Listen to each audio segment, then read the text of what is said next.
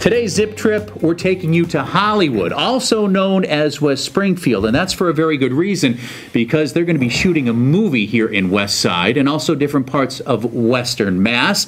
And joining me now are two guys who are very involved in this production. This is Gary and Kirk. Gary, we'll get to you in a minute. Kirk, I want to start with you. This movie is based on your son Jack's life. Yes, Tell me about him. So Jack attended West Springfield High School and was a very, very creative young man. He played the piano, played the organ in church. He played the guitar. He played electric guitar. He loved artwork. He did some acting. He actually was involved with a group of students that wrote a play called Labels, and it was about bullying, but it was a comedy. He was on Dean's List in college. He worked at Boston Road Animal Hospital, where he assisted with veterinary surgeons in surgeries. He had a couple choices of what he wanted to do. He was thinking about being a surgical vet or in the medical field. So a really, really good kid. A bright future. Bright future, and he was passionate about his friends and his family. He was just a wonderful, wonderful young man. And then what happened? So one day I received a phone call from a friend of mine, said, hey, come on home. I was a police officer. And I thought maybe my alarm system went off. Yeah. I got home and they told me that they found needles with Jack in his bedroom and he passed away. And you've decided at that point on to make it your mission to stamp out the opioid epidemic. You started a foundation in his name.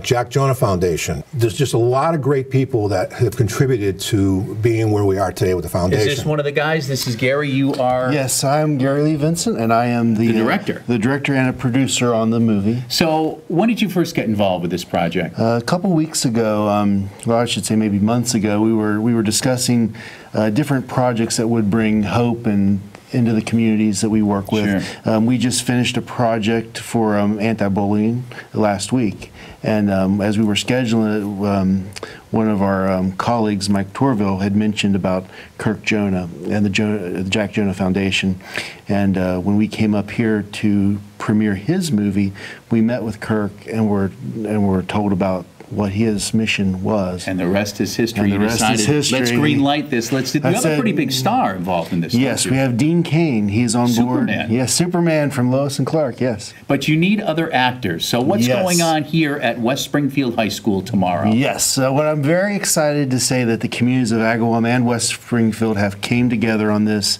and that here at the high school, West Springfield, we are holding auditions. It's open auditions for anyone who wants to come out and possibly be in the film. And what we're saying is, if you have acting experience, great, but even if you don't and you're curious, come on out. We may find a role for you, and at least get involved to support this great work. There's a problem. There's a problem that we need to address, and we're hoping that through film and through making it part of the public conscious, that this will be something that will be talked about more, and that folks can get help, and that they'll also be talking about it. So we're talking about it now. We're running out of time, but I want to make sure the folks at home know that again tomorrow, West Springfield High School, 10 o'clock. 10 o'clock here till 10 o'clock until at least 2:30. And you're actually going to be picking people to be in this movie. Yes, sir. Local folks. Local. You have a role for a gently used news anchor with thinning hair and a pot belly? We just might. Okay. Well, Guys, we'll try to get as many folks in as possible. Gary, thank you so much, and good luck. Thank you.